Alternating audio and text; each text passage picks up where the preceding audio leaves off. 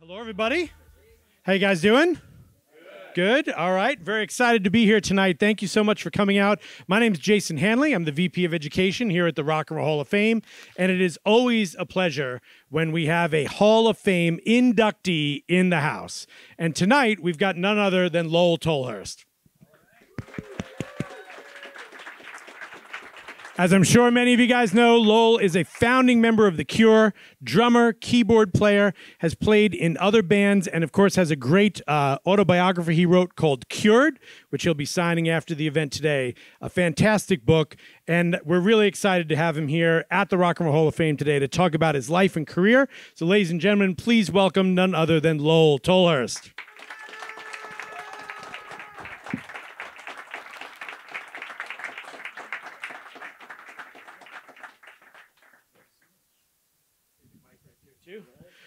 Lowell, thank you so much for being with us today. Oh, you're welcome. We've had a lovely day today. You've had a busy day. We've yeah, kept a very you busy, busy day. Yeah, very busy day. But it's been great, and it makes a whole lot of difference to actually come to the place and see it. You know, you can think about it or hear about it, but actually to come to the place and see all the things was very emotional for me. You know, very. Yeah, and I know you were able, we'll talk about it a little bit later, but you get to film, or rather record your Curious Creatures podcast here today as well, too, down in the studio, which was great. Yes, yeah, that was good. And I have the raw string out now to listen to on the flight home. Right. Yeah, no, it was great. It was really good. So it's been a great day. Well, again, thank you so much for being here. As I mentioned to you earlier, rereading your book, Cured, was a really great experience because I love how you go through the entire history of your creativity and spend a lot of time in the early days, because I think that's, for many musicians, that's such an important thing about what forms them, what gives them their idea of why they get into rock and roll in the first place. So I thought maybe tonight we could start a little bit about growing up near Crawley in England, and you were sort of interested in music very early on, right? Yeah, I mean, you know, my earliest memory was standing in the kitchen at home, and my mother was standing there with my grandmother, and the radio was playing, you know, because that's what we had back then. And she said, "Oh, he knows all the songs on the radio and sings them," to my grandmother. And I was like, that must be what I have to do. I have to sing the songs. You know? So it didn't quite turn out quite like that, but that was the start, yeah. And when did you first really get into rock and roll? What were some of those early moments where you started realizing, like, oh, this music's pretty cool. This is a little bit interesting. Yeah, I mean, you know, I had two elder brothers who was sort of interested in music. You know, they would go up to London, you know, it's like 20 miles away, and hang out at the sort of the blues clubs in the 60s, which is where, you know, a lot of the sort of cross-pollination started, you know. And so I would listen to what they were listening to, you know, but then I didn't really have my own record player or anything until my sister was leaving home, and she gave me this little sort of dance it thing and her German Beatles album, right? So, because she'd been in Switzerland for a while. So she came back, she gave me that, and I played that. And then I started making up a list of all the albums that I have to get, and then I had to make a plan to get them. And I didn't really have any money, you know, so the thing that made it all possible was the local library, because, you know, I had 3 library tickets when you're only really supposed to have 1, and for some reason.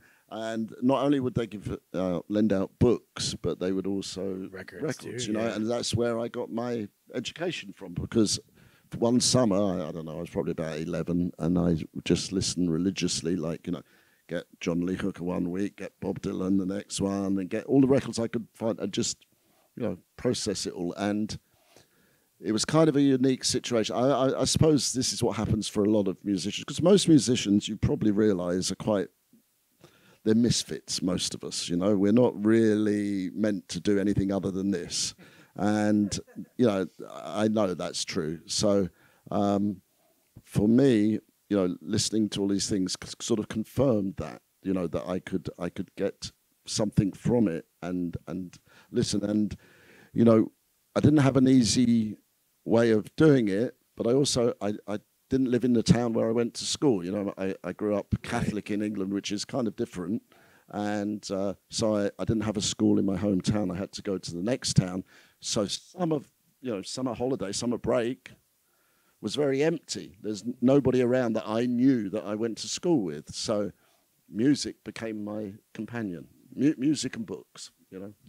Yeah, and I know it's always interesting too. You think about you being in The Cure, and you guys really helped to define such a unique sound in the late 70s, early 80s that, so many other artists end up doing that kind of gothic, alternative, new wave sound. But for you, of course, that doesn't exist. So you're not listening to that when you're younger. You're listening to artists like Jimi Hendrix, or Alice Cooper, David Bowie, right? Yeah. Yeah, I mean, here's the thing. I always remember the first time we came to the States, people, would ask the question, the first question was also always, when I said this to you before, why The Cure? And that was a terrible question. And then the next question was like, well, what do you call this music? And we said, Robert would always say, well, it's Cure music. We don't call it anything else, that it's not this, it's not that. It's what we do, because all we did was process what we had, witnessed and heard, and then try and play it. My friend James Murphy from LCD Sound System, he said something to me about that. It's like, you start liking music, and then you start to get obsessed by it, and then you start to think, okay, well, maybe I can make it. I can make some music, and the way you do it is you try to copy the people that you really like. And what becomes your sound is how you get it wrong, because you always get it wrong. You're never going to play it. We love Jimi Hendrix. I mean, we had no chance to sound like Hendrix. Yeah. Right. So we became like really people. If anybody really wanted to decide what we should call The Cure, I'm going to tell you right now, psychedelic punk band. That's what we were. Right. And that's really, to a certain extent, probably still true. We had all that impetus from the punk revolution, which kind of told us and informed us, hey, you guys can do it. You don't have to be like, the end of the 70s, especially in England, was either disco or, prog rock, like very overblown prog rock. And we'd sort of look at it and think, shit, I can't do that, can't do that, can't do that. But then, we saw the Stranglers, who were like a local band, and then we saw Buzzcocks and The Clash, and light bulb went off. Hey, yeah, I can do that. I can do that. So we spent, from 16 to 19 at Robert's house 3 times a week, writing our own stuff. We probably couldn't play other people's stuff, but we learned how to play our own stuff, and that's really, really how we started there. Yeah, that story of you kind of ending up playing drums is a funny one, right? Because you tell the story in the book of where you don't really know how to play the drums at all. No, not at all. It was sort of like, oh, well, Lowell, you'll play drums, right? Yeah. I mean, the whole point to us was it was, and I talked to Michael Dempsey about this recently, because, we're still good friends. Yeah. And he said it was more a social thing as well as, like learning to play music, because we had the choice. Go to the local pub and cross swords with the skinheads, who weren't really our friends, or go to Robert's house, because his parents had built this room. They'd remodeled their house. They put this extra room on the side of the house, and they said, we're going to have it for parties and family get-togethers. And we thought we could put our gear in there, So we could put. So I moved my drums in. I moved, Robert moved his guitar in, and we didn't leave for 3 years. Wow, right, so, just literally kind of woodshedding playing. Yeah, over and over. We would go there 3 days a week, and we would go to the pub, before the skinheads got there, and then come back and play and do that, for 3 or 4 hours, 3 times a week. And so, that old thing, that, the Malcolm Gladwell's thing about, the outliers, how you get good. Well, we got good by, really, it was down to the skinheads. 10,000 hours. We did our 10,000 hours in Robert's house. Was there ever any problem with the family who wanted to have the party in the room there, and you guys had taken residence in there? Yeah, at Christmas time we had to sort of acquiesce and say, well, I suppose you can have it, or, you can have it over for you, but in the summertime, they would sort of admit defeat and go, we're going on vacation, so We'll see you guys in a couple of weeks. Please don't destroy anything, you know. And you know, and it was really very useful. And I kind of think to myself that Robert's parents saw the writing on the wall and kind of thought, okay, well, at least they're here and they're not out there doing, you know, something. So it worked for us. But you know, somebody else said to me something the other day. I think, yeah, it was Horace from the Specials. He said, two types of bands. There's bands that get together at school because they're friends, and there's bands like the Specials who were like cherry picked because Jerry Dammers had this idea of, you know, oh, and this would make a great band, so he picked, you know, 7 different people, right, and put it together. Yeah, and the Cure was always a band made up of friends, and you know, it's only really, I suppose, in the last few years that you know, we sort of run out of all the friends we had. We knew that played something, you know, to put in it.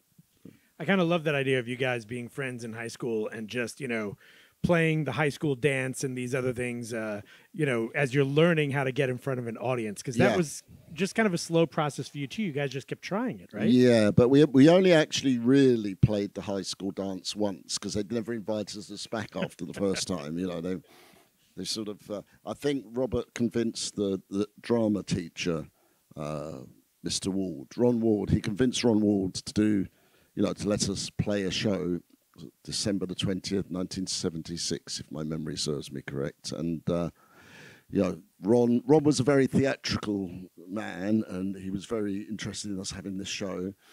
And we did the show, and he came in his tux and everything, and he sort of left after the second song because I don't think it, you know, it wasn't very impressive, let me put it that way. It wasn't meeting the standards of what he was looking for. No. So after that, we didn't get allowed to do anything more. But what we did after that was, you know, we lived in an area that was really like, it's the suburbs of London, you know, it's the suburbs are the same everywhere. You know, the Cure's music's proof of that. And so we would just like hire little halls ourselves and charge people to come in and make our own parties and play our own songs. And, you know, eventually that kind of thing kind of worked. You know. You end up playing in some of these other clubs and things like that, too. I think you mentioned the Rocket Club a couple times, too. What was that? Was that sort of the next step up for you guys then? Well, we had a friend who had a sort of jazz rock fusion band, and they were playing these gigs in the Rocket, and one of them got sick, and they said, oh, well, we can't play. You've got a band, why don't you play? And so, you know, at the time I sort of assumed managerial role and called up the Rocket and said, our friends can't play, can we play? And they're like, well, what do you play? We said, well, we play all these songs. We made up this imaginary list of cover songs because we knew that's what they'd want to hear, you know. But not songs that you actually played. Not at that point. Eventually we played them, including things like the Doobie Brothers. You know, Robert won't admit to that, but I know it's but the there truth. was a time, right? Oh yeah, and Jethro Tull and all. Yeah, we played a lot of different songs like that, and miraculously it stuck. And then what we would do is they'd invite us back, you know, like one Sunday a month or something, and we gradually sneak in our own songs, you know.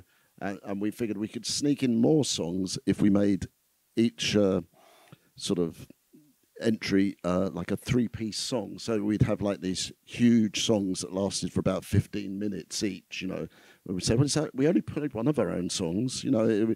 We played all the other covers that you like. And but eventually, you know, we found our people, and they came every week, and eventually we played all our own stuff. So. Well. That's sort of a magical moment in a young band, right? When suddenly an audience starts showing up to hear you, right? Yeah. In fact, I witnessed that the other night here because my son, you know, bless his cotton socks, is following after his father's footsteps. As much as I try to dissuade him from it being a good idea, but no, he's played here at Grog Shop. Grog Shop, yeah. And I watched that thing that you're talking about because. We'd seen him a month before they started the tour, and they played in Los Angeles where we live, and they were, you know, they're good and practiced and everything. But now I saw the difference. I saw within a month they're getting the people that are coming because they've heard about them and they want to see them and they relate to them, and that's the principle behind this place that we're sitting in. It's about relating to each other, relating to the music, and that's the absolute reason for this place being here. And you know, every time you see that thing happen, I see it. You know, we watch other bands and that, you see that happening. Yeah. It's miraculous. I mean, going back to that other band we were talking about, the Specials, I happened to see them. Horace told me a funny thing. He said, "Do you ever wonder why we were always on the same festival bills as The Cure?" Because there was a period for about 2 years. Every time we played a festival, they'd miraculously turn up. Yeah. And he said it was, well, he said, we got to know you and like you. He said, but initially it was because you were the only band that had a guitar tuner, right? So we go, okay, we're playing that festival because they've got a guitar tuner, so we'll be able to, you know, sound at least sound decent for that show, right? Yeah, so they would come play with us. But I saw them play the Biltzen Festival in Belgium, 1979.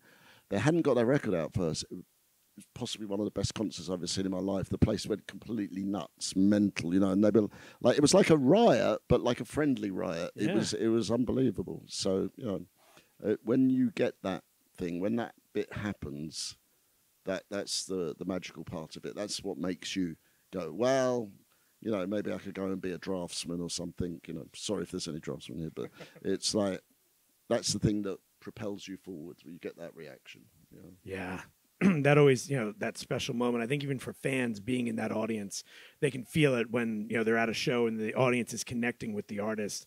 Now, on the other hand, you guys are starting to think about, you know, recording a record and doing a record. And I'll have to admit, I told you this earlier, I was a fan of The Cure when I was in high school. And of course, you know, it was really cool to listen to Killing an Arab, one of the first singles you guys had done, that based off the Albert Camus, The Stranger, yes. The novel. Yeah. But there's a funny story about how you end up going to record that for Hansa Records out of Germany. And it kind of doesn't really work out for anybody, right? No. Well, I mean, you know, in their own way, Hansa Ariola, they had... they played a pivotal part in our, you know, start in that because growing up, because we had seen this advert on the back of the Melody Maker, you know, because back then the way we understood about music, the way we found out about it was two things: listen to John Peel on the BBC late at night, 10 o'clock, because he would play anything. I mean, you could be a local band and send him a tape and he would play it. And also the other way was like the music papers, the New Musical Express, Sounds, and Melody Maker. And I specifically got a job at the local news agents as a teenager so that I could read those papers because, you know, I would mark up the papers for the other kids to go and take them round to people's houses. Yeah. And so I would read them in between, you know, marking like, oh, this one has to go to number 27. And like, okay, and I'd read some more. So... I think, you know, the thing about it was we saw this advert on the back of the Melody Maker. It said something like, get up off your arse, you know. And you know, it was spelled ASS, which was not the way you spell it in England. So we thought, oh, that seemed kind of intriguing. And we sent them a tape and a photograph. And strangely, almost immediately, we got a call back and they said, oh, come and see us up at the studio, which actually happened to be the studio we ended up recording the first Cure album in. It was a strange twist of fate. And we went there and we did our audition, which was very kind of strange because it didn't seem that they actually recorded anything. They filmed us like this, but they didn't actually record us. And so a week later, we got a call and said, oh, we'd like to talk to you about signing a contract with us. And we're like, oh, you like the songs then? And they went, songs? No. Well, we just thought you looked good. And they wanted like another boy band, you know? Right. So we had a sort of endless stream of producers they would send us that would try to persuade us to play things like I Fought the Law and stuff. And in between times, we would record our songs when the producer went out the studio. We'd put things... Sneak in a song or two. Yeah, sneak in a song or two. And it didn't really work out. And within, you know, we had a sort of year's contract. And before the year was out, we got summoned to the offices. And they're like, well, you know, we've had a listen to the stuff. And you haven't really tried, you know, to do the material we've sent you. And your songs, well, you know, not even people in prison would like that. Bad songs for prisoners. For yes. bad songs for prisoners, yes. If you've been accused of a bank robbery, then you might like this. But and Robert actually was very smart, because he said to them, "Well, okay, sure, we'll go." And they'd given us a very small amount of money, and we'd bought our own PA and stuff out of it. And they said, Robert said to them, "Well, can we have our songs back, the rights to our own songs?" And they were like, "Really? You want them back?" But okay, sure, and gave them to us. And then we sort of sat at home for a few months, feeling kind of sorry for ourselves. And Simon Gallup's brother, Rick, worked in a local record store. He was our connection to the good records that you could buy in London. Every week he would go up and get a whole bunch of things. Like I think he got me for Anarchy in the UK. He got me a copy and wow. couldn't get it from anywhere else at the time, and he bought it for me. And so we would sit in the store and talk to him and play whatever else was coming out. And he said to us, after the Hansa deal, when we were sort of like, oh, we're never going to be in the music business, he said, "Well, I'm sick of you sitting around, being miserable." He said, "Here's 50 pounds, go and make another demo," and that was very generous of him, because that was quite a lot of money back then. And that demo was the demo we sent, and of course we got a million rejections, but Chris Parry picked it up. Yeah. And that's the Chestnut Studio Yes. ones, right? Which, if any of you know the deluxe editions that came out a number of years ago, those demos were actually on there, and really cool to hear those early versions of the song. But Chris Parry is such an important part then, because he's just from Polydor trying to start Fiction Records at that time. Yeah, right? I mean, he had a band in New Zealand where he's from, and his band, we would tease him about it, because we'd find his old album covers where he had sort of psychedelic hair and stuff. And occasionally we would record the songs and do our own versions of them to play at sound checks when he was there, so that we could see his reaction to his old because song. he'd be sitting in the theatre or something, and suddenly you'd see his head go, That sounds familiar. You bastards, you're playing my song. So anyway, so he'd do that, and but he was leaving Polydor to form his own label when we met him. And at first we were like, well, maybe we need to be on a bigger label. But it turned out really well, a good idea in the end, because, I don't know, a lot of people, that signed to like a big label, especially back then, they're having to compete with everything else that's going on. With Fiction, we were it really for the first 6 months or so. And if we had any problems, me and Robert would go and see him and just talk to him. So that was a much better idea, and he had faith enough to see that. The cool thing too is when you finally end up recording Three Imaginary Boys as the first album. That's where Mike Hedges comes in too, right? To produce, and that sort of relationship with Chris and Mike and you guys really becomes what drives you through those first several records, right? Yeah, I mean, Mike Hedges. It's funny. I met him because he was in Los Angeles like last year or the year before, I think.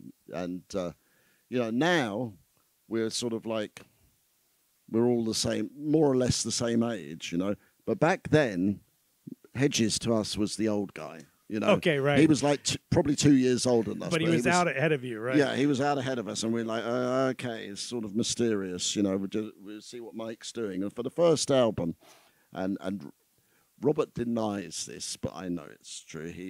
We would record our songs and then sit at the back of the studio and watch Mike doing what he's doing, because we didn't really have the knowledge there at that point. Oh, even as a way to learn a little bit about the recording process. Yeah, to learn out how the studio's going. And but he was in a sort of pivotal point, because he'd learnt how to, be an engineer at a very good place, but a lot of new technology and stuff was coming out at that time, and he was young enough to want to appreciate that and use it. So it's one of those things. There's a few flashpoints in a musician's life, I think, and meeting Hedges and Chris's office was in the same complex as the studio. Oh, okay. So it's like very often it's proximity that drives something like this. And so we had Chris in his office there, and we had Hedges in the studio, And between the pair of them, they helped push the first album really out of us. Yeah, and it's funny that first album. I know Robert's talked a lot about not liking the sound of that, and but there's something. Well, that's only because he didn't produce it. That's why, right? Because that, it wasn't. Yeah. He didn't have control over it, right? Yeah, exactly. But there's something that's really kind of raw and exciting about that record. You can feel the energy of you guys, just like you're getting it on tape. Finally, well, we were excited to do that part. We were excited to have somebody that said, "Oh, we'll record your songs, what you want to play." So that was good.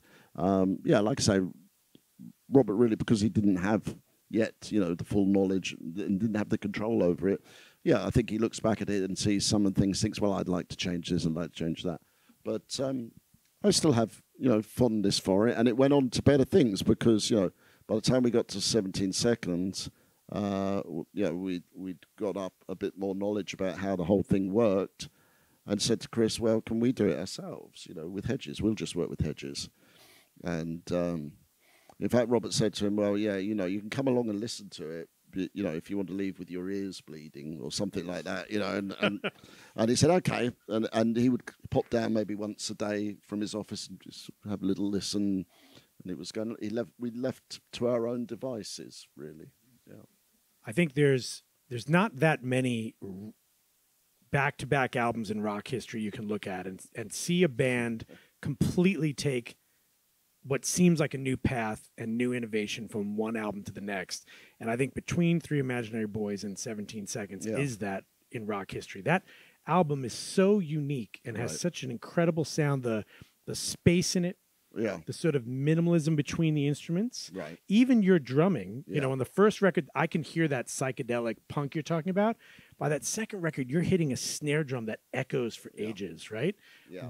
What was that? Like, how did you come to switching to that type of record? Well, there's a lot of things involved with that. First of all, there's the premise that a lot of times musicians are the only artists that are required, it seems, by circumstance to reproduce the same version of themselves again and again. Right, do you know one what time I mean? over, yeah. It's like, it doesn't sound like the first album, it doesn't sound like the album we want to hear, or the different.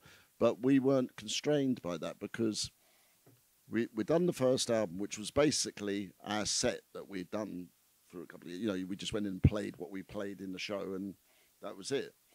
The second album, Robert had got some demos that he'd done at home on his little organ, and he played them to me. Michael wasn't too keen on them, but I liked them because I could hear that sort of. Once again, it's that combination of things. My life was kind of becoming a little, not bleak, but I was understanding a lot of things about the world, and that combined with like the very simple minimalist stuff that he was doing struck a chord with me. So I could start to write words and stuff. I could start to write the drum beats and that. Then when we got to the studio, Hedges had got this new microphone, like a seducer microphone, which just attaches to the rim of the drum. Oh, right. And isolates everything. So we just made everything very, very dry on the drums. And then, we had like these huge reverbs. And, 1977, Bowie's Low came out, which is a pivotal album. Amazing Actually, record, to me, that's his best album. Still, I mean, I listen to it today still. And and there was that, and there was the Clash. So we put those two things together, and then Robert was listening to like people like Nick Drake, and those big sort of plaintive vocals, but with a lot of cello in the back, and this big hole in the middle. Like a lot of bands at that time, they had this sound that was like, all frequencies of the spectrum are filled somewhere. And for us, we decided, okay, we're like about 512 or whatever.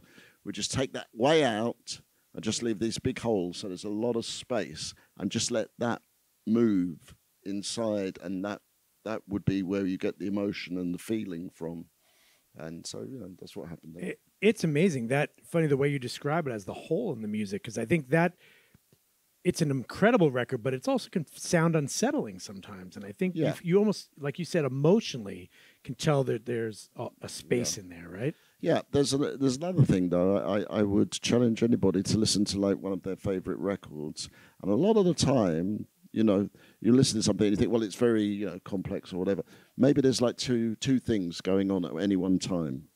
You know, maybe a third thing, you know, in the best records, always, you know, and we were very aware of that. We thought, like, all the things we really liked had this, like I take, for instance, Low, you know, it's got Carlos Alomar and Dennis Davis, absolutely brilliant, and, you know, George Murray, and just that trio, like, you know, the rhythm section, and then Eno burbling over the top, and then Bowie's voice coming in, just like little words here and there. It sounds complex, but it's not really. But it's really emotionally fulfilling, you know? Absolutely. When you talked in the book about this record, you said that The Cure could serve as a template for a kind of emotional therapy, that you created this kind of sounds and fury for an audience to connect to the lyrics and the emotion of the record. Was that sort of a guiding light for you as you tried to make music? Were you thinking of that idea? Fans to connect with the music that way? Yeah, I don't know so much that we were aware, but it's definitely 100% the guiding force for the thing. We never, ever thought of the band as, you know, oh, well, maybe we should do this as a career. You know, it was more about, what do we feel today? What are we thinking about? How do we express it? And that's what we would put out. And that was definitely the way for at least the first 5 years. That was solely the reason for doing it. You know, every other consideration was not really that important to us. We wanted, like, you know, the end of the 70s in England was very culturally important time, but you know, you don't notice that when you're going through it. When you're there. Yeah, right. it was very dark and crazy in lots of ways, and we just wanted a way to put out what we felt about it, and that's why we worked methods out to do it. You know. So the follow-up record in '81, of course, is Faith, and as we talked about earlier today, and you pointed out to me, Today is 41 years ago that album came out. Isn't that amazing? Thank you very much. Yeah, I mean, it's amazing to me that I'm still here 41 years later. You know, right? Because back then, I would think to myself, I'd say this to my wife, Cindy, a lot. You know, at that age, you know, you think, I'm never going to be 40. I'm never going to be 40. You know? Right. I was thinking at 40, 2000, the year 2000, I'll be 40. I'm not going to live that long, you know. And then here we are, you know, and I'm very glad to be here. But yeah, it was, you know, it was kind of a pivotal moment for that as well. You know, like the first 4 albums of The Cure, you know, and I'm not just saying this because they're the ones I'm on, but we went through a lot of changes, but they were all changes that were inside of us to start with. There were never anything that was manufactured, you know. Right. We didn't sit there.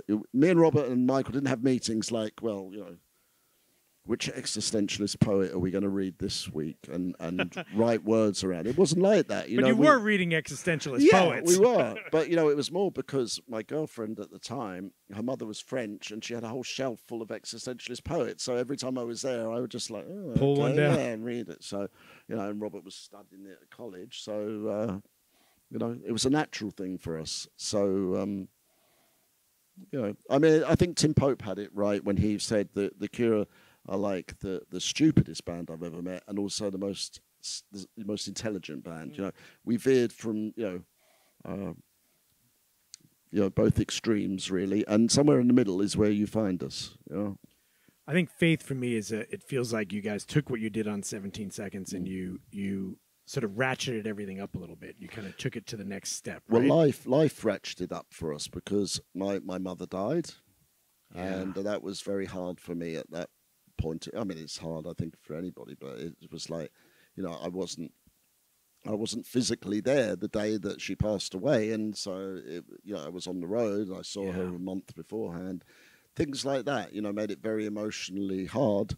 And Robert's grandmother died, so we had you know, we you know, and like I say, we were all brought up, you know, Roman Catholic, you know, which is all fire and brimstone, and right, you know, and you think about it, you know. some of the iconography of the Catholicism is very Gothic anyway as well. So, you know, we had all that, and we were young men, and we had those feelings to deal with. So Faith is where we dealt with it there. You know, that's our diary right there in Faith. Now, we talked a little bit about playing live in the early days. So now you've gotten through the first 3 records. And by now you're out on the road playing, you know, with Generation X, with Billy Idol and the guys. You're playing with Susie and the Banshees. Yeah. And you're trying to take this new music you've developed and find a way to do it live. So how did those moments, sort of playing with other bands in the scene and playing this new music, work out for you? I think, you know, there were different things because, like, you know, the thing with Generation X was kind of our first introduction to showbiz, you know, because it was definitely showbiz. You know, Right. they're a punk band, but dressed quite, you know, resplendently, one has to say. But you know, it's showbiz. It was very much showbiz, and you know, we didn't last that long because there was a particular incident that's, you know, it's in the book. If anyone in my wants to book, read it, yes. and we won't rehash it here. But it's funny, you know. Every time I come across Billy, you know, he kind of looks at me. He gives his funny look, like, yeah, I remember. He has a memory of that story. Yeah, but he's a lovely fellow. But anyway, it was bands like Wire. We opened for Wire, you know. Yeah, and great band. That made an immense impression on me. You know, I remember we played at Kent University or something in Canterbury in England, and I remember coming to the gig, you know, sound check, and we had this tiny little band with, you know, a little truck with our gear in, and I'm looking at the band and I'm thinking, well, they all look kind of normal, and then the bass player turned around and he had this huge rat tail hanging down the back, and it was like, wow, it does not compute, you know. It's like, here's a very normal looking man, and then he's completely weird from the other way.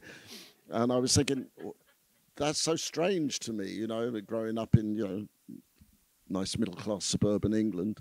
And then when they played, it was a revelation as well, because they were, you know, things were very insistent, and I think the singer Colin had a sin drum, you know, under his arm that he was banging like this, like a talking drum. You know, it was like an African talking drum, except it was an electronic thing, and I'd never seen one. You know, so I went out and got 2 straight away because I thought that was a great sound. You know, and I used that on a lot of the next records. But just to see them, who were definitely, you know, they were punk, but they were art. You know, they were art writ big. So we thought, okay, we can do something that's, you know, has some of that bit in there.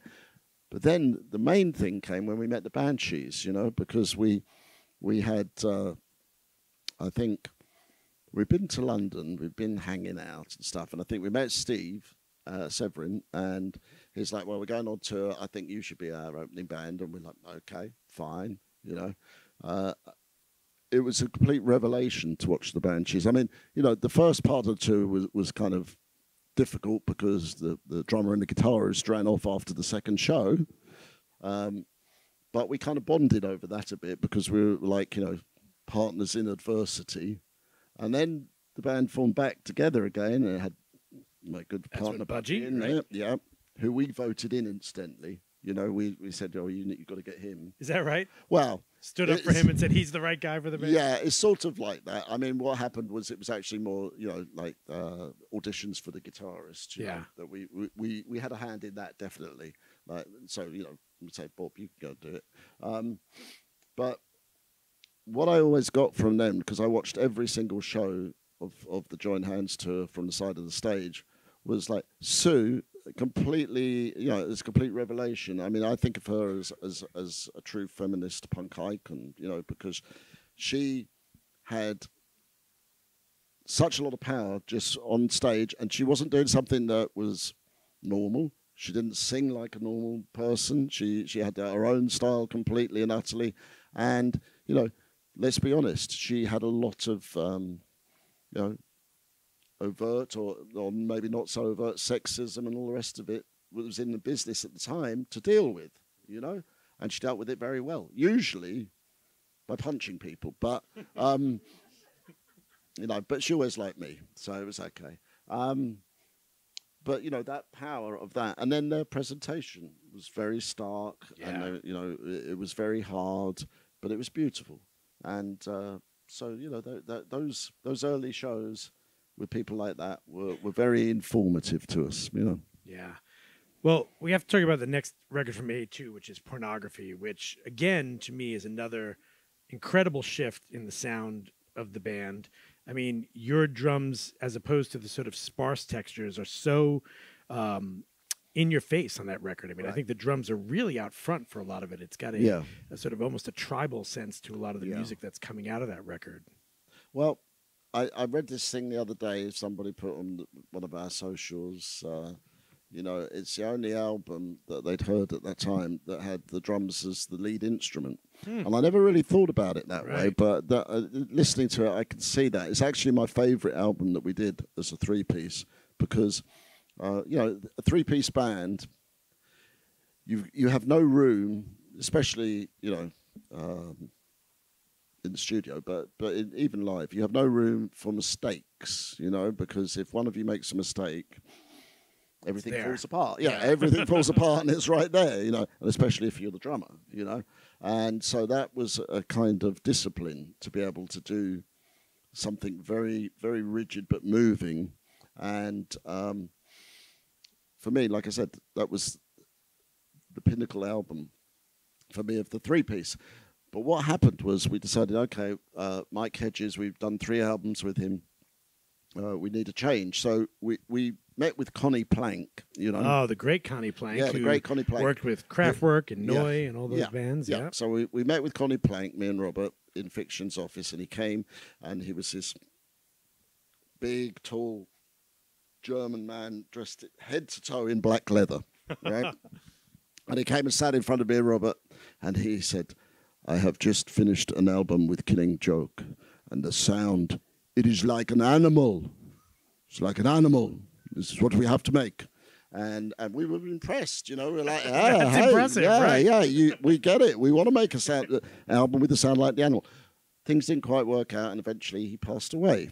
But, that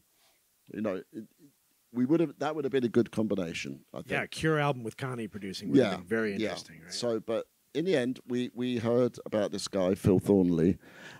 Amazingly, I realised this the other day because Phil wrote to me and said, we're still attached by this ever-thinning thread. He said he was 21 when he made Pornography with us, and we were only 23. Yeah. I mean, that blows my mind if I think back about it now. But we liked him the second we met him. And he worked at Rack Studios, which I don't know if you know is like used to be owned by Mickey Most, who was like a very famous pop producer, really, in lots of ways. But he'd also worked with Led Zeppelin and things. And during the Pornography sessions, he came down from he had like this big ear he stuck somewhere around the complex. He came down with this guitar and said, I want you to use this. He was listening to the song and said, I want you to listen. And it was the guitar that Jimmy Page had used on Stairway to Heaven. So it's like, we're like, oh, okay, we know who that is, so we'll use it. Did he get you used it on the record? Yeah.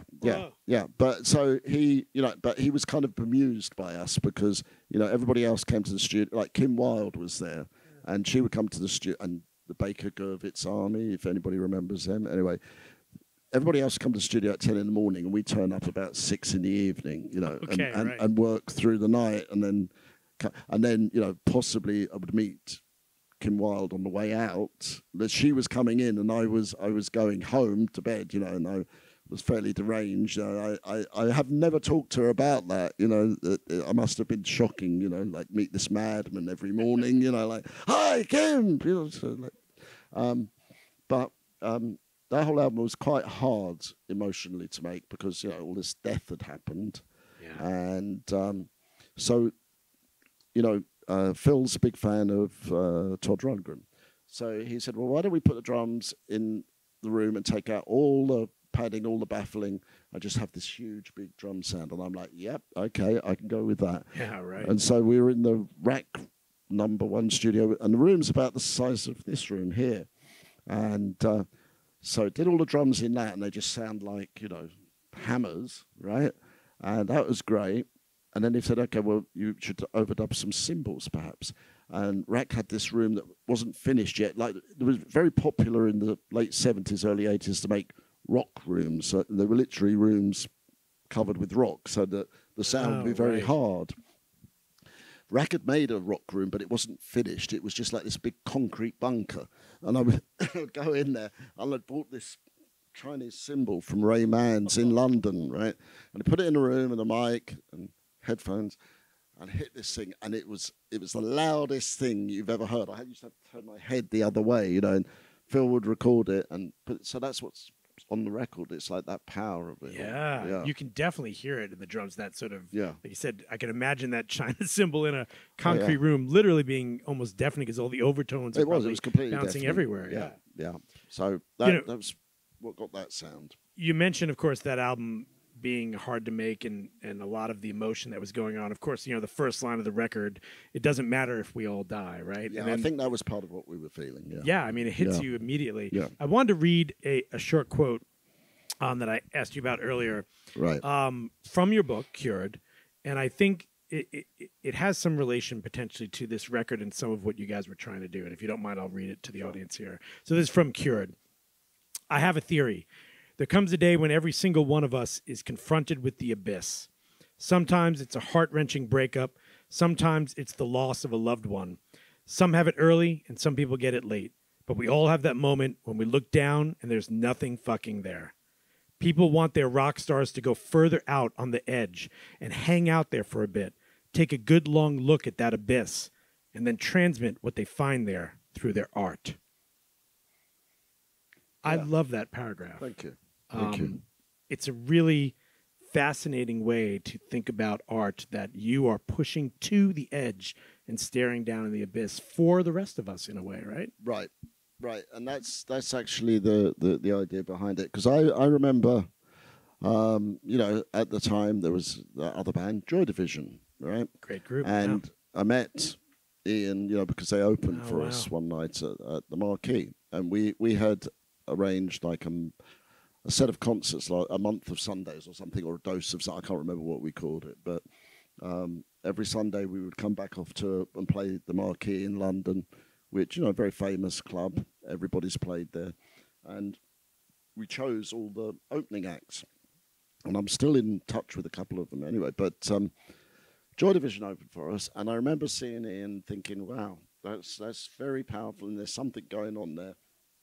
And then about a couple of months later, just before he passed away, I saw him again, and it was like he was looking into the abyss, you know, and I could feel it. I mean, he was pushed out there to the end. And the thought occurred to me that, like, you know, a lot of the time, you know, life goes on, you know, in a predictable fashion, but every so often, you know, something comes out and just pushes you like this, right there.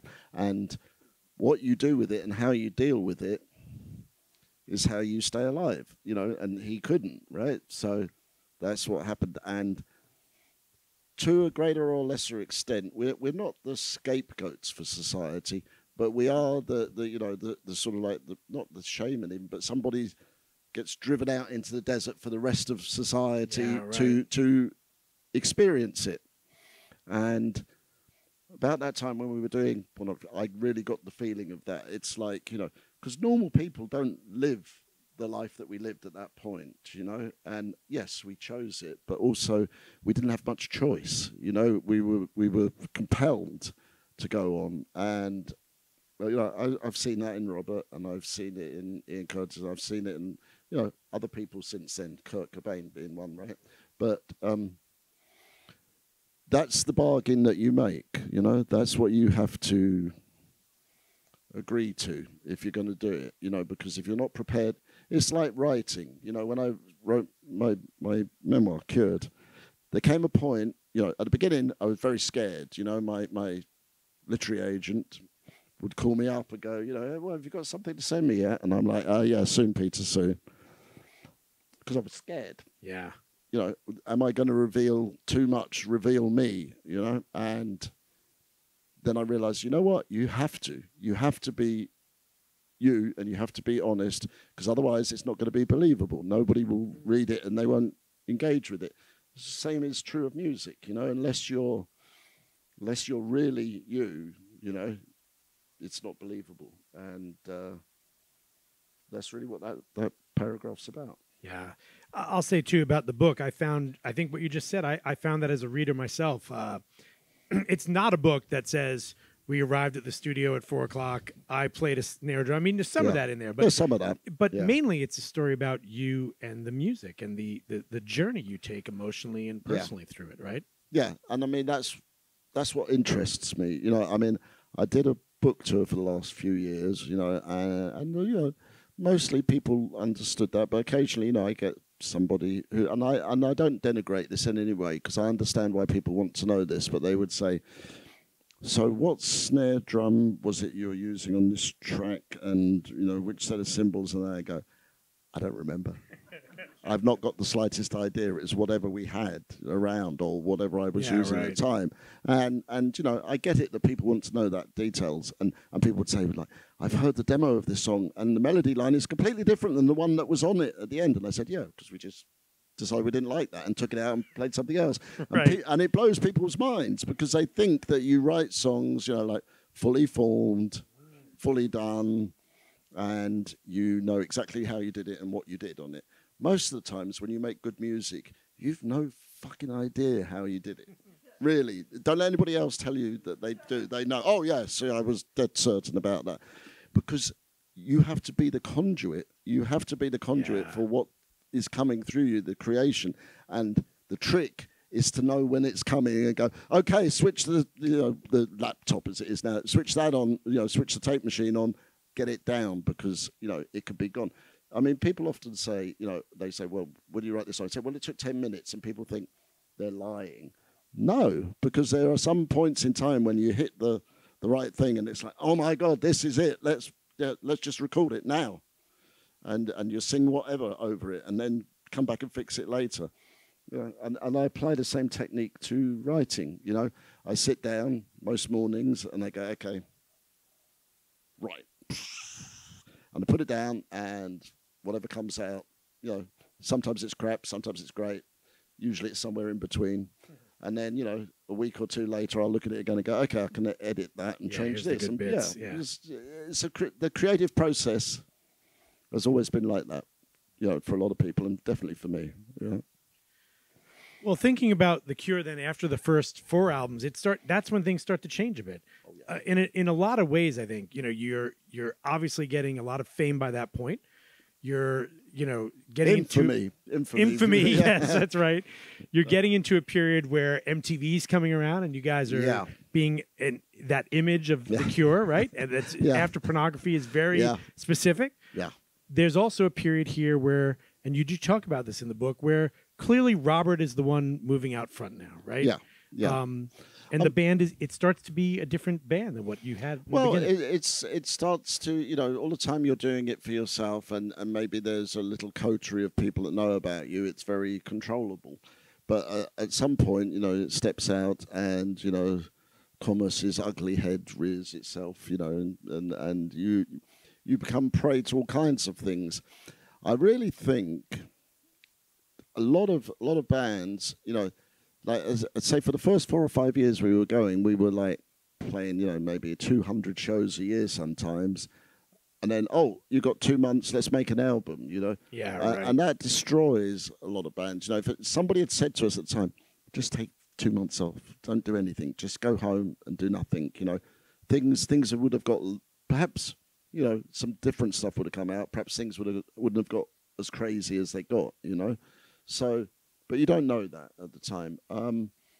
For us, you know, we came here and MTV, strange bedfellows, you know, but we had videos. We had videos that like Tim Pope had made. And at the time, you know, MTV only had like 6 videos a week. Right, so they would play them a lot, so they had to play us, you know. It didn't matter. So we put those strange English guys with makeup and funny hair. Yeah, we got to put them on because we haven't got any other ones, you know. And that changed rapidly, obviously. But that was, you know, we were doing MTV when they were in Hell's Kitchen in this room that was about a third of the size of this room. Yeah, you know? Right. So, you know, that helped us because it changed the dynamic overnight. You know, because before then, And, you know, I cast no aspersions about serious young men because I was a serious young man. But, you know, we'd be playing and there's always one guy out there looking at how you're doing stuff exactly, very intently, you know. And it's okay, but it can be a bit off-putting. So sometimes we'd throw in little things and pretend, you know, like, you know, just... Oh, that's how he does it. Yeah, so, you know, just to confuse people. Right. But after MTV and you know, some videos and stuff, things changed rapidly, and we'd start to have concerts with, you know, there were still the serious young men at the back, but there was a whole bunch of girls, screaming girls, which was kind of, you know, it's kind of nice if you're a young man. But you know, it changed quite a bit, you know. And you changed the instrument you played in the band, which Yeah. is an interesting story, right? Because not a lot of musicians do that in their career. No. And just like you kind of found your way into the drums in the beginning, you now found your way out from behind the drum set to the keyboards. Yeah, well, I always wanted to be out front anyway. You know, that was, you know, I loved Keith Moon because Keith Moon was out front with not being out front. Yeah, right, you know, totally. it was like that, right? And you know, I've been watching the exhibitions here today, and I realised something. You know, English drummers owe a depth of gratitude to Ringo, because we all have something from Ringo. Budgie will tell you this, and Charlie, but also Keith Moon. But you know, those are the three that outlined our path. But I wanted to be out front. But I also, the overriding thing was, I was not wedded to the idea of what I should play. Obviously, from the beginning, you know, you play drums, yeah, okay, I play drums.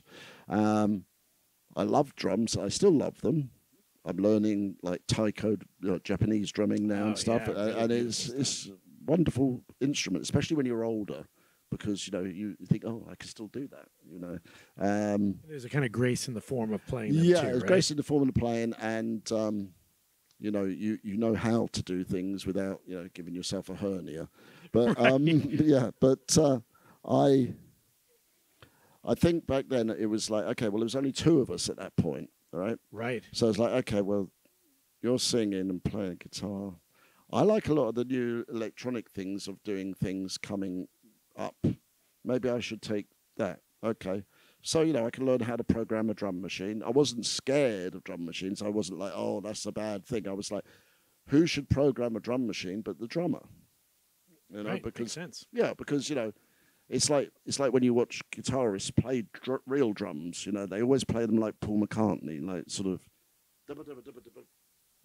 and then come back into the song. There's no flow about it. They can do the techniques, Yeah, but right. you know, there's no flow. And the same with drum machines. You know, people who don't play drums put 6 or 7 things going on at the same time, and I'm like, yeah, haven't got 5 hands, you know, and it doesn't sound realistic. So I was okay. I'm going to program the drum machine. I'm going to program the sequencers. All of that stuff, it interested me. And so that's why I swapped. And I wasn't precious about what I did, because it was like, I will do what we have to do to make our music, you know.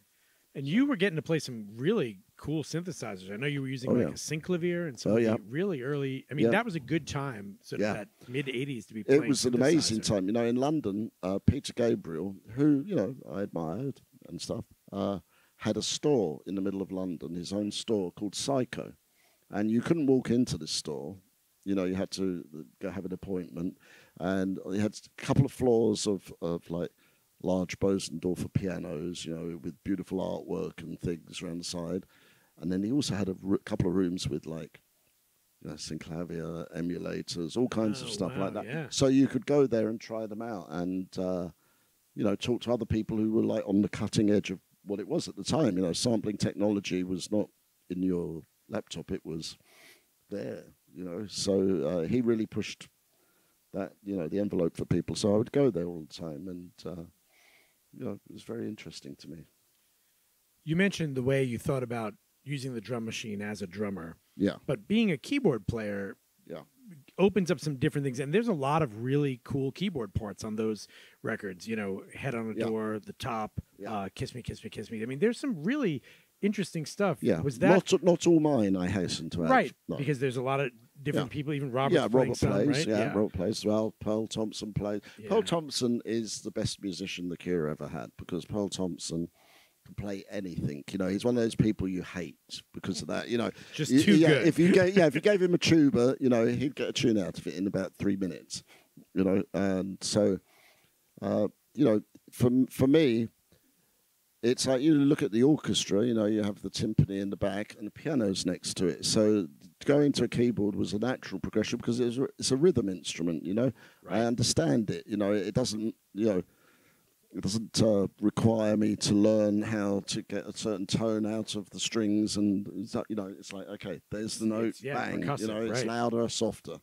I was more interested in the sound, you know, because some of those synthesizers, they, you know, blew your mind. That stuff you could get, the sound. You're like, hey, we don't need a string section. We can do it ourselves. Yeah, right. You can play right on this, right? Yeah. So that's what I was interested in. By the time you guys get to Kiss Me, Kiss Me, Kiss Me in 87, the sort of original deal with Fiction was done. Yeah. You guys decide to stay with Chris. But, but that's really where, for you, your sort of time in the band starts to fizzle out, right? Well, yeah. I mean, you know, it's no surprise, I would imagine, to lots of people. But, you know, a lot of musicians are less than stable mentally, and you know, it's a flip side of the coin. You know, what makes you really good at doing something is also the thing that can destroy you. Yeah, right.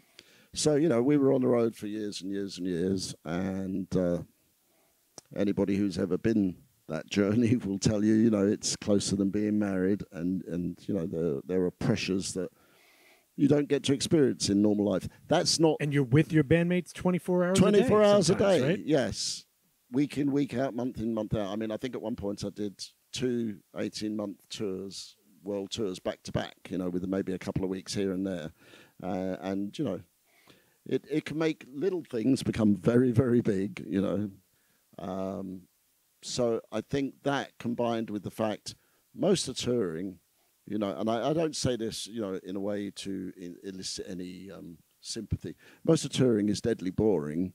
The only exciting part of touring is the time you're on stage playing. Right. That is the reward every day. But the rest of it is like long journeys, you know, in the bus, on the plane, whatever. And so, you know, other activities come up, and for me it was drinking, and you know, and you know, obviously anybody who's ever been in a band and says there were no groupies and there were no drugs is lying, right? They're all lying because that happens immediately, you know, no matter what happens. Otherwise, you know, you could be the Osmonds, and I'm sure, you know, it's like, but so at that point when we started to do, you know, Kiss Me, and it was the end of our first original deal, you know, I was getting less reliable in my mind and everything else, and you know, it came to a head then, I think, really, because, you know, otherwise it wouldn't have continued, you know. It wouldn't have continued, and I was interested in it continuing. You know, I mean, on reflection, there are some things I wish that I had done differently, but you cannot go back, you know. That's it's right. pointless, you know. You're here now. So things happened. And over the years, even after you left, and you know, with the album Disintegration, they moved on without you. You left the band, but you did end up, you know, kind of reconnecting for reunion shows, and then of course I have to say, getting inducted into the Rock and Roll Hall of Fame. Right? Yeah, they are. Thank you very much. We'll clap for that for sure. Thank you. I mean, you know, my one regret about that is that my mother wasn't alive to see it, because she'd have worn the T-shirt with it on for a year solid. I know it, right? Mother of a Hall of Fame inductee, right? Yeah. She would have done that for sure, and you know, so that was good. But it's you know, things change.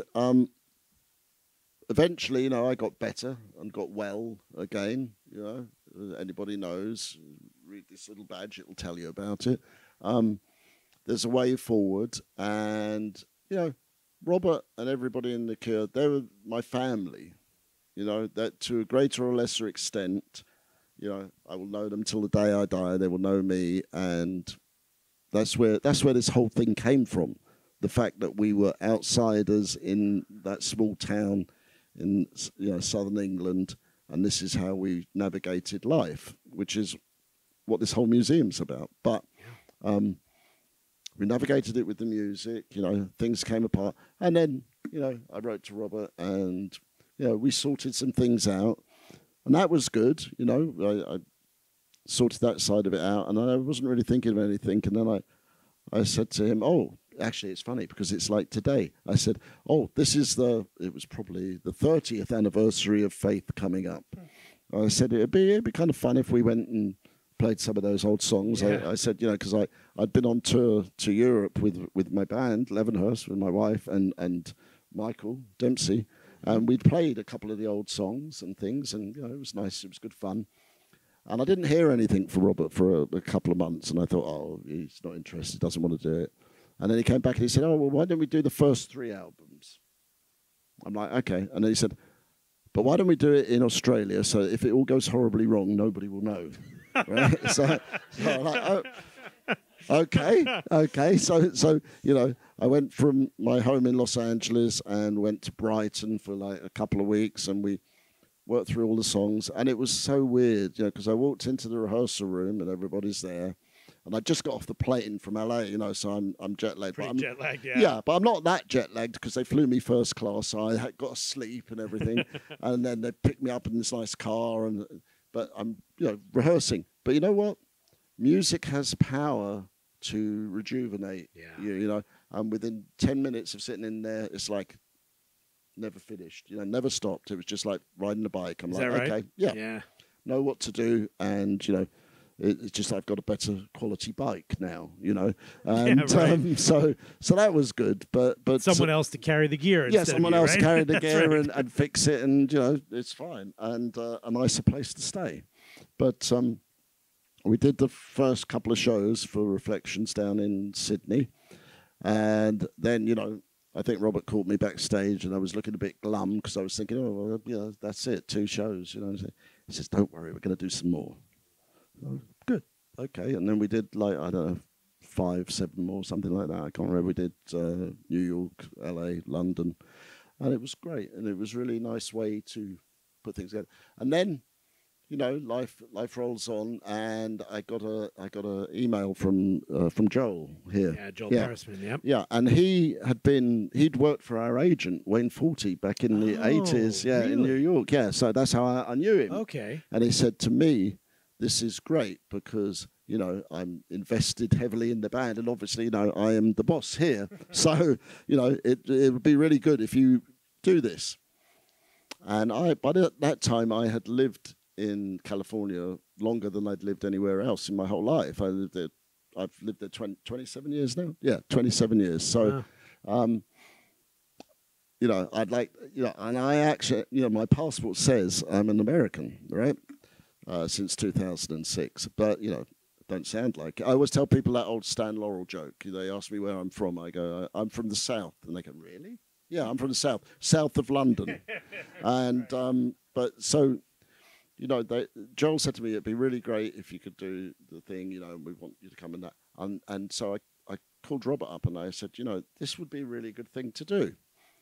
And he was a little skeptical at first. He was like, well, I don't know, it's like an awards show, isn't it a bit hokey and that? I said, no. I said, all the people that we met back in the day out in the Midwest, I said, they would absolutely love it. I said, because, they were growing up and they heard us on the radio or whatever, or they drove for, 20 hours to come and see us, and they got something from it that they got from nobody else. And, they were running around escaping the metalheads or whatever in their town, or the jocks. And it was, I said, they would absolutely love that we're here to do this.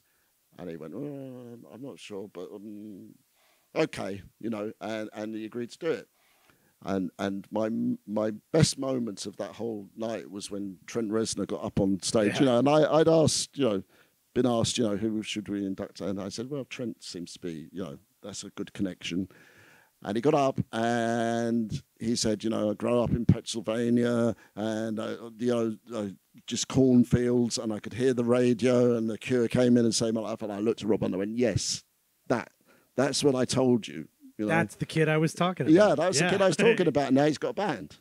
But, you know, it's the truth of things. And I know that Robert liked doing it very much, you know. And well, and I'll tell you, I was in the audience that night too, and the eruption in the crowd when you guys came on stage was unbelievable. I mean, you know, I get goosebumps just thinking about the energy was so high to see all of you guys, you know, from the different eras of the band to be up there too. I got to tell you, you just reminded me of something. The thing that really, really blew my mind was when it finishes. You know, they have like three ladies with headphones and clipboards on that, you know, chaperone you around the show all night long, and at the end, you know, we sort of managed to escape before Def Leppard, but we got down into the place, you know, and we said, we can go now, right? And they're like, yes, you know, we'll get a car to come around the front and we'll walk you out the front.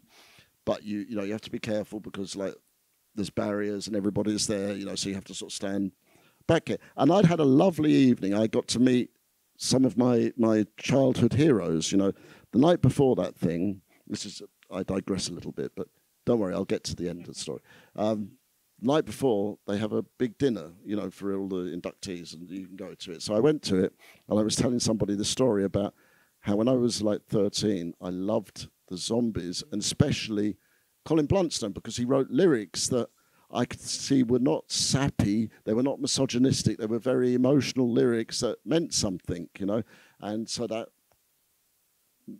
gave me something. And as I was telling this person the story, they said, well, you know, Colin's just standing over there at the bar.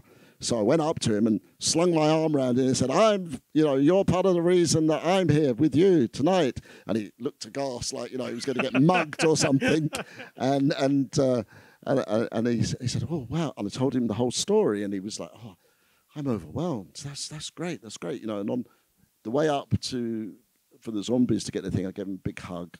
And it was nice to me because, you know, I was able to be a fan for a second and acknowledge what was going on. And so I thought it would be like that for me for Roxy Music, but it wasn't, you know, because they didn't have Phil Manzanera. So, but for, you know, him, it was great. But anyway, we got out afterwards and they said, okay, we'll come out the front. The car will be here in a few minutes. Just stand outside there.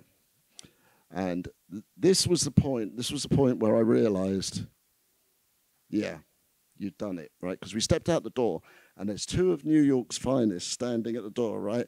They got like, you know, submachine guns and stuff. You know, they serious like, business, serious right? shit. Yeah, serious shit, right? And one of them turns around to me and Michael, and they go, "Hey, The Cure. We love The Cure, you know. We have a picture," and they took a picture with us, you know. And I was like having this out-of-body experience. I was thinking, God, I remember there's a picture of us walking down Columbus or something in 1980, and the cops looking at us like, "Who are these weirdos?" Yeah, right. You know, and it's like fast forward, and it's like, you know, we're like, "You're policemen, right? You're not SWAT army people or something, right, are you?" You're right. like, "No, we're policemen, and we love you." And we're like, oh my God! It was like me and Michael were just. Michael had to have a picture taken with them as well. You know, he was like, "I can't believe this." You know, Need to have proof of this, yeah, right? You know. And they were younger. They weren't same age as us. They were like maybe 35, 40. But it was kind of amazing. So that was a good thing. Absolutely. In fact, I have to say, just as an aside, at that dinner with the Zombies the night before inductions, I was the one who interviewed them, and they could not be more incredible. What an incredible group of gentlemen. Oh, yeah. Rod Argent, just an incredible piano player and a perfect gentleman, too. That was funny because we met them backstage as well after, Yeah. and Michael was going to Rod, because there was a period in time when Rod Argent had a keyboard shop in London called Argent's, right? Yeah, right. So Michael was like, "Hey, I remember coming to your store," and for a minute, you know, this look past his face like, "Oh, did he have a bad keyboard that I sold him or something?" Yeah, you know, it was like that. But no, they were very nice, very, very good, and I really admire, because they sounded very good that night. They really did. They really did. Yeah.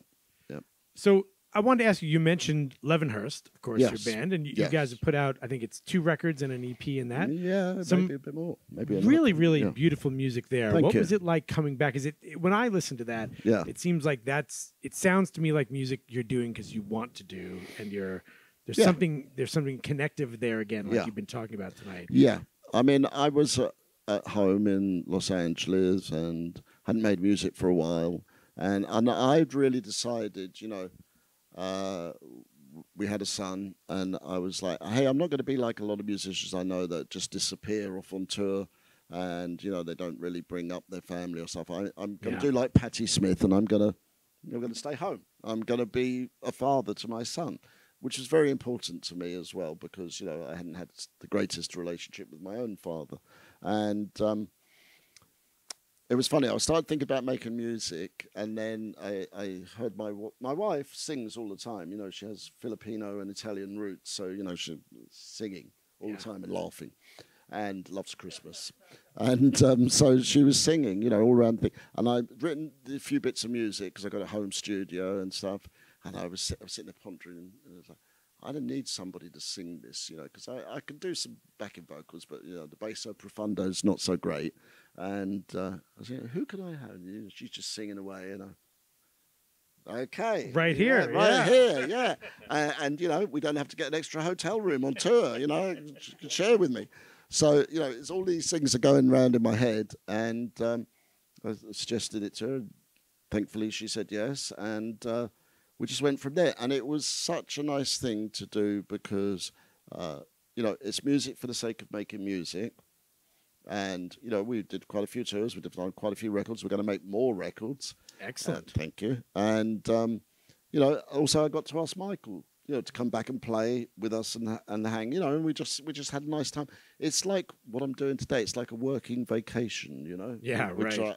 I like to do that kind of stuff, Just before the pandemic, we went down to South America and with my book, we did like a working vacation there, know. But that was very funny because, one way to get around and get the funds to get around, because most publishers don't have, gallons of money to spread out. I thought, well, how could I do that? So play a few arts festivals, and people are, very nice about that there. But then I thought, well, okay, I could play a few songs with a band there, So I felt like I was like Chuck Berry, but nowadays they send you like YouTube videos of people. Right. Like tribute bands. Oh, yeah. Right. And then I pick out the one that I thought was the best. And then you'll sit in with them, essentially. Yeah, I sat in with them. I play about 6 songs and no rehearsal, no sound check, just come on stage and play. And that is exactly like Chuck Berry, in fact. Yeah. And it's good. And you know what? It always works if you have the good bass player. Yeah, for me, it works. The bass player's okay, it's fine.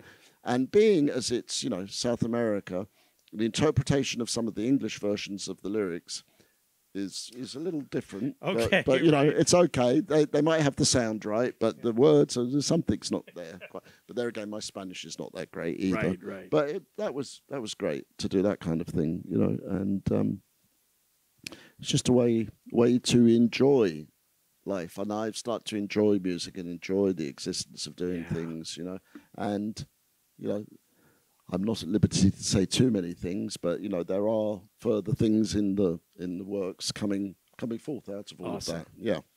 Well, we're going to give anybody in the audience a chance to ask questions in a moment. But the last one I wanted to ask you about, because you earlier today were downstairs with Greg Harris, our CEO, recording an episode. We've talked about him before. Budgie, of course, from Susie and the Banshees. Yeah. You guys have a fantastic podcast that looks at that period of music we've been talking about called Curious Creatures. Yeah, I mean, it was so funny because obviously I've known Budgie for 40 years, since the Banshees tour. And I've seen him a few times when he came into town and stuff. But I think about 3 years ago, he was on tour with John Grant, and a friend of mine was going to do an interview for him. And I said, when you do that interview, let's meet for lunch, because I want to meet Budgie again and talk to him. And so we went downtown in LA somewhere. We met for lunch, and, that lunch I said, you know what, 40 years on, we have to do something together, So he's like, okay, and we're like, all right, let's do it. And originally, there was a third person in there, Kevin Haskins from Bauhaus. Oh, yeah. Right, yeah. So my original idea was, let's do instead of the 3 tenors, it'll be the 3 drummers. Right. Right. So we did actually rehearse doing some stuff like that for a while, but then we, you know, Kevin had to go on tour with Bauhaus again. So me and Budgie said, well, what are we going to do meanwhile? Okay, well, podcast. You know, the pandemic was there. We can't do anything else, so let's do the podcast. So we started doing the podcast, and we found that we like it a lot, you know, curious creatures that we are. And today we did a podcast with Greg, and it's good so far, I think. But, I mean, that whole thing, I always think, you know, we were there in a period of time that people are very interested in. Yeah. And Budgie, I don't know how many of you know him personally, like I do, but he's quite a gregarious fellow. And I call him our goodwill ambassador, you know, because everybody likes him, you know. He's only got to sit there and talk to you, you know. He's got this cheery Liverpudlian accent, you know. Everybody likes him immediately. And so he puts people at ease. But he also knows, like, if there's people from that time in the 80s and in the music scene that I don't know, I know Budgie knows them. You know, so between the pair of us, we know everybody in the whole thing. So, you know, for the podcast, it was a no-brainer. We can call them up or call somebody we know that knows them if we've lost their number. And, you know, 99 times out of 100, they say yes, first time, which has been very nice for us, you know, very gratifying. And it's been very easy. It's like I say, because, you know, all deference, but they're, you know, people talk to us because they know we're not the journalists. We're not, you know, the newspapers. We're not things, you know, and they very soon forget that, you know, this is going to be broadcast. So, you know, right, it's almost like an old conversation among friends. Yeah, I captured it, right? I liken it a bit to, you know, the good cop, bad cop, you know, because they, you know, I come in and say something contentious, and then Budgie will smooth it over, and, you know, we get the answer we want out of them. Right. No, it's not that cunning. Trust me. No, we just have a conversation, and we've really enjoyed it, and we're going to move to bigger and better things in that way. Awesome. So, you know. And I know it's season 2 you're doing right now, so we're looking forward to more of those we're doing episodes. right now. Season 3 will be the one, though. Season 3, I can't say too much, but it's going to be very important. All right. You heard it here first. Yeah. All right. Well, why don't we turn it over, and let's see if there's some questions here in the audience, if anybody. Lisa's going to come around with a microphone just so we capture it here for the recording as well. So raise your hand if anybody has a question for Lowell. It's all right. I don't bite. No. All right. Hang on, Lisa. We got one right over here. All right. Here, we'll just, if you don't mind grabbing the microphone. Oh, he's got a piece of paper and everything, though, so I think he came prepared. Pick one to start with. Seriously prepared. Seriously. First off, your son the other day at the Grog Shop was fantastic. I mean, Topographies are such a great band. And also the book, loved it. I think I bought a pair of drumsticks for that one. So, yeah, to contribute to making the book. But I was wondering how, I'll go with this one. What do you think is the biggest difference between playing with The Cure and producing other bands that you also played with, like Baroque Bordello, the Bonapartes, and also the Trees? And what was the difference between what you did with The Cure and how you were with those bands? Well, yeah, I suppose, no, there's a lot of difference because I'm not personally invested in those other bands as such. You know, I mean, I like all the people that you've mentioned. You know, I really like their music. That's why I agreed to work with them. But you know, I have to be a different person for that. That I have to put the other hat on. You know, it's like I have to believe in the alchemy of what they're doing and try to deliver that for them. You know, try to be the interpreter for their ideas, you know, especially. With The Cure, I was just an interpreter for my own ideas and the ideas of my closest friends, because that's who they were, you know, and it's a different process. I mean, in some ways, it has more... It's harder to be a good producer. It's easy to be a bad producer, I think, but it's harder to be a good producer because you have to really care about what you're doing and you have to understand what it is. Whereas with our stuff, you know, a lot of stuff's left unsaid because there's so much history that you automatically interpret what's going on, you know. So I think that's probably the easiest way I can say it. Because I love the keyboard work that you did with like the Bonapartes. I thought it All was right, great. thank you. I thought that was great. So the songs you did on that. those, yeah. Thank you. All right, thank you. Anybody else?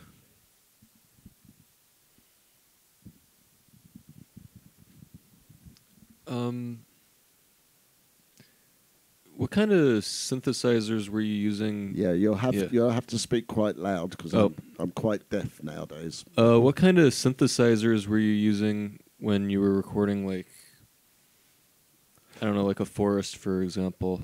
Well, Forest, it was like some of the early Roland stuff, like monosynths and things and that. And then we discovered the ARP Selena, the string machine, and that only has really one good sound. Right, but it's really good. But it's really good, yeah. And you can't copy it. I tried one time. I had a new emulator. I got it before it had even come out from the company in California. I had the manual with the engineers' handwritten notes in it about what to do. Yeah, wow. So it was. I was very pleased to get that, and I tried, to sample the Selena so that we could take it on with this and that. And it never quite worked. Get there, yeah, right. Yeah, so you have to have. It's all to do about the bad components and how they make the sound like that. I mean, Trent Reznor liked doing that. I read with the with Nine Inch Nails, that he would take synths that were slightly broken or something's gone wrong with them because that gives them character, and I kind of understand that. That was one way I was trying to do it. I didn't have a modular then, but later on I got a modular for that reason because it doesn't matter what you do on a modular, you can never get the same sound twice, and it's good. But we went through a succession of emulators and things. One of the keyboards I really liked to use live because it was really crap, but it lasted. It was like indestructible. Was the Ensoniq Mirage, and you had to played learn an Ensoniq VFX. In fact, very similar. Yeah, and you had to learn hexadecimal to program this thing, which is insane. But you could pour a pint of beer in it, and it would still work. so my and the keys feel really good on it too. Yeah. They're like cheap plastic things, but they're fine.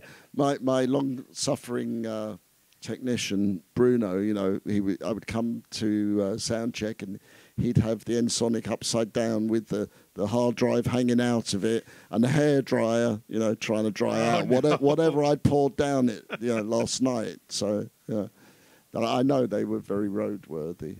But, which is useful, right? Yeah, it's very useful. Like some of the early Fairlights, people were taking them on tour like Michael Jackson, but 2 degrees difference in temperature, everything go absolutely sideways. I had one set up that actually I got from Peter Gabriel's shop, which I thought would be really, really useful. Like at the time, I was at the front of the stage, which is where I like to be, but all my controls and everything were back about 15 foot behind me, and I thought, well, I can't really run backwards and forwards and change settings on. I had like this complicated mixer thing. Yeah, I can't really. How could I do it? Infrared remote. So I got this very expensive infrared remote system, and I could put the little thing on the keyboard and press, 1 or 2 buttons, and it would change everything, which worked great until we started doing outdoor gigs, in the middle of the summer, like, Arizona, playing in, the Devil's Stadium or whatever, and the sun, just interferes completely, and I'd be like, looking at Bruno like, oh my God, what's happening? And he's got, sun. Okay, and he'd run round and change the buttons. So in the end, it's like the De Chevaux, the Citroen car. Its gear handle goes directly to the gearbox. There is no fancy electronic stuff in there. Usually works best. Right. That was great. Great question. Thank you. Yeah. All right. Anybody else? Well, thank you, everyone, for coming. Lowell is going to be just down there signing copies of the book, so please stick around. We're going to have you go out the door here into the hallway and line up so that you can come and get it signed. And let me say, Lowell Tolhurst, thank you so much for being here. Thank you. Thank you very much, and thank you. Thank you for letting me prattle on for an hour or so, and it's been very nice. Thank you very much. All right, thank you everyone for coming. Have a great night.